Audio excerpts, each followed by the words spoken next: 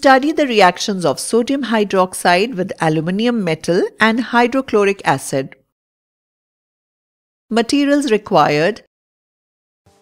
We will require dilute hydrochloric acid, sodium hydroxide solution, aluminium metal, red and blue litmus papers, measuring cylinder, test tube, spatula, dropper, a lighted candle and a burner. Procedure: take 2 pieces of aluminium metal using a spatula and put the aluminium metal to test tube placed in the test tube stand. Take about 5 ml sodium hydroxide solution in a measuring cylinder and pour it into the test tube containing aluminium metal. Observe the effervescence and colorless gas coming out through the test tube mouth from the reaction mixture. Perform the smell test on the gas liberated by fanning the gas gently towards your nose.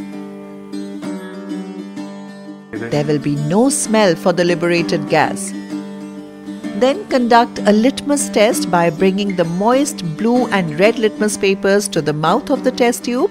When gas is liberating, we observe that red litmus stays red itself and blue litmus stays itself.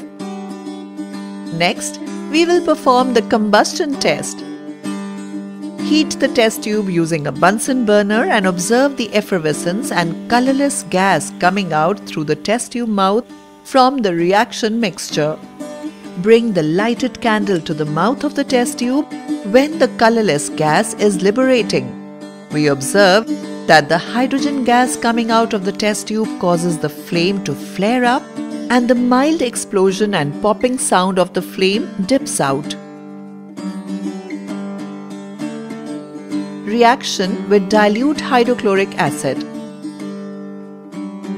Take 5 ml of dilute sodium hydroxide solution in measuring cylinder and pour it in the test tube and label it as A.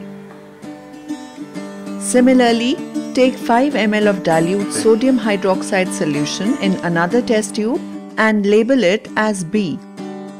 Add dilute HCl 2 ml from test tube A dropwise to dilute NaOH contained in test tube B using a measuring cylinder. Shake the mixture slowly.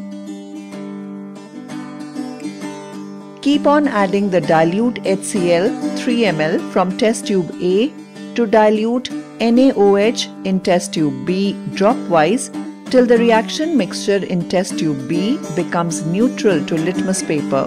No color change of blue and red litmus when pH of the solution is 7. Touch the test tube and feel the temperature after complete addition of acid. You find it warm.